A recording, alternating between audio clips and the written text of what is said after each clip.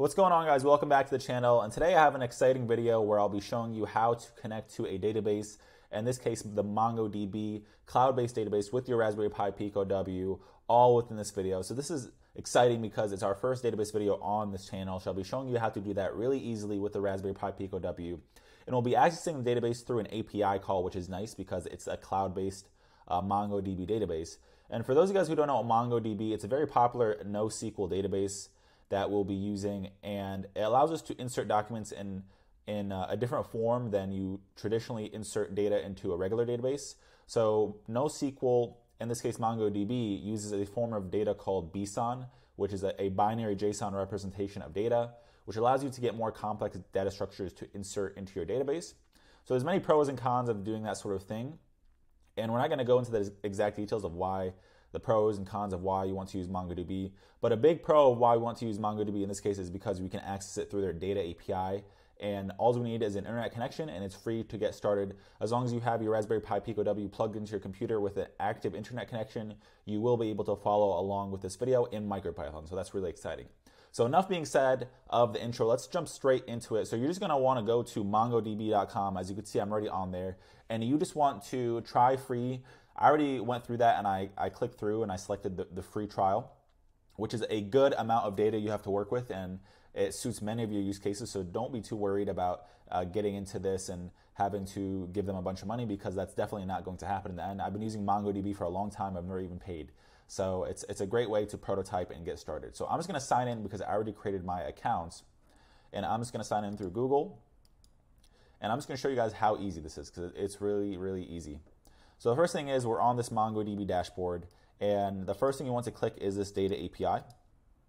So I already clicked that before, and there's probably some setup that I'm not going to go through, but it's pretty basic setup that you can just click through. And once you click through the Data API and you approved that you want this Data API to be set up, I don't think it comes enabled in MongoDB. You just have to enable it for free. What they're going to do is they're going to give you a URL endpoint, which you're going to copy. And I'll show you guys how to use that in the MicroPython code. And another thing you're going to want to generate is this API key. So I have my API key with this ID here that I already generated. And make sure to save it after you create the API key. If you haven't, you can always create another one. And make sure you keep that in a safe place, because it is very sensitive information. So once you enable Data API and you enable your API key, very simple. The next thing you want to do is create your database and your collection, they call it. So within databases, we have our collections.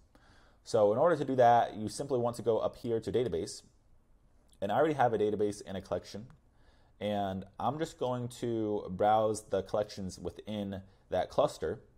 Okay, so I'm just going to go browse collections. And so the database we'll be working with today is called the Weather Data Database, and we'll be working with the collection BME280. And in the next video, I'll be showing you guys how to do things with sensors regarding this and other more advanced stuff in MongoDB. But for this video, we're just going to insert some dummy sensor data that doesn't come from an actual sensor. So in this case, actually, just to show you guys from scratch, why don't we just go ahead and create a database? So let's just call it Weather Data 2, just for the sake of this video. I know I've been going fast here, but honestly, a lot of the things on this website, what's nice about it, it's very intuitive. So you can pretty much click and get to where I am here in this database pretty intuitively, which is nice. And if you have any questions regarding that, let me know in the comment section down below. I'm just going to create another database that mimics this, just to show you how easy it is. We'll call it BME282. So it's really that easy, and it's so quick. And we can see that we have weather data BME280. Okay, perfect. And we have weather data BME282. So this is an empty database and an empty collection, which we're going to be working with. So if you're up to this point in this video, you should be set up in terms of the MongoDB side. Now, there may be some issues you have with database access or network access, I believe. And if you're having issues with network access, look, it has my IP address, which I'll hide before I show this video on the internet. But you can actually add other IP addresses if it's having issues connecting to your IP. And you can actually enable all IP addresses to just make that easier. Of course, if it's going to production, you want to limit the IP addresses, because that can maybe be a security concern. But for testing purposes, you can actually add IP address and enable all IP addresses. Okay. So exactly. So allow access from anywhere. So you can just do that, and it's just 0.0.0. So if you are having network issues with this MongoDB, you can just go do that, and you will be fine. And I know we ran through that. So we have this MicroPython code here with our Raspberry Pi Pico W. And so we have is actually a very simple script here. So in this simple script, what's going on is we have a series of imports, and one of the imports, let's just go through them, is first the UR request import, which is probably the most important import here because we need this to actually make a request to their API. And I think this comes with MicroPython with the Raspberry Pi Pico W. If it does not, what you want to do is you just want to go to Tools, you want to go to Manage Packages. Honestly, I've been working with this Pico W for so long, I forgot which packages like come with it and not. And you could just search UR requests, I believe. So UR requests, and you can just install that, and that should be good to go. The other ones here are all just base libraries for MicroPython, I'm sure of. So you just want to do those. Network for connecting to the internet, and time for managing some time. I don't think I actually use these in this file yet. Actually, I do use time here, but I don't think I use machine anywhere. Let me check. That's probably in the next video, which I'm going to show you guys, where I actually use machine to connect to my BME 280, but that's fine for now. And finally, someone asked me about this constants file in a previous video. So I just use this constants file. It's my own Python file that has sensitive information in it, such as my internet name, my internet password, and other passwords regarding my accounts. So you don't necessarily need a constants file. I just use it for YouTube so I don't show everyone my sensitive information. It's not good having that on the internet, even though it's not that dangerous because it's just an internet name and password. But generally, I just like to keep those hidden. So if you are confused by the constants file, just put your internet name and password here, hard code it if you're just doing testing. Otherwise, you can do more sophisticated hiding of your sensitive information in your code if you want, using some encryption, but that's beyond the scope of this video. So the first function we have here is we're just connecting to Wi-Fi. And this is a really standard way to connect to Wi-Fi with the Raspberry Pi Pico W. We're just passing in our Wi-Fi name, our Wi-Fi password, and this function is just going to do the rest.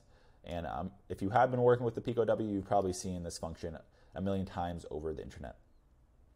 And so the meat of our code here is this try and accept part of our code.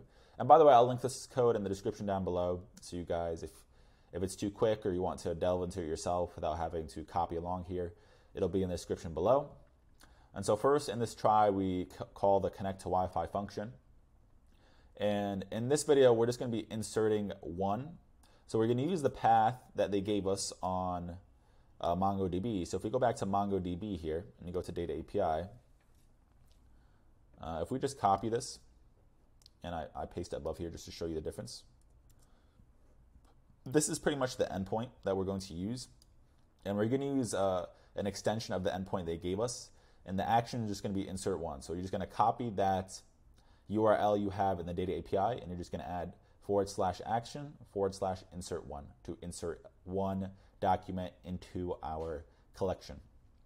So once you copy that in here, I just hard coded it in that case because I'm just going to probably just delete this API key after this video. It's fine. And then the document we're going to add today is going to be device my Pico, and we're going to have some random readings. Let's just say these are temperature readings that I just made up out of the blue, and we're going to insert that into our collection. And so the payload we have is, first we want to call the data source. So the data source cluster 0 comes from, if you go to database here, you can see cluster 0, so we got that. And then what other information is it asking for here? So the database, weather data, so in our case it's going to be weather data 2, and then the collection is going to be, is it BME 282, okay?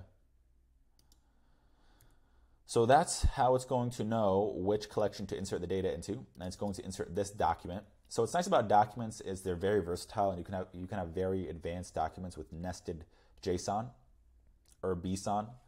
And so in the future, if you have more advanced data structures that you want to insert, you can certainly do that. And what's even cooler about MongoDB is you don't have certain restrictions on the type of JSON you have in that specific collection. So I can have a JSON that only has readings but doesn't have the device, and I can have one that has device and doesn't have readings. So there's no strict rules in terms of the format of the data for that database, unless you define it somehow, which I never have, but it's really easy just to insert documents into your collection in MongoDB if you haven't used it before. And you'll find out over time it's a really convenient and simple way to insert data into your database. So once we have that ready to go, we're just going to print sending just to show the person coding that something's happening.